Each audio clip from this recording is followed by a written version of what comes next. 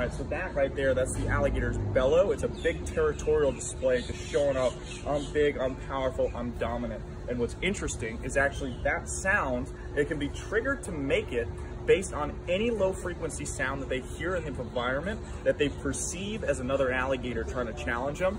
So this was actually provoked by somebody in the parking lot that had a lot of bass in the music, and they could feel the vibrations of the bass and the music playing through their car speakers, and it set them off thinking it was another alligator trying to challenge them and competing for territory.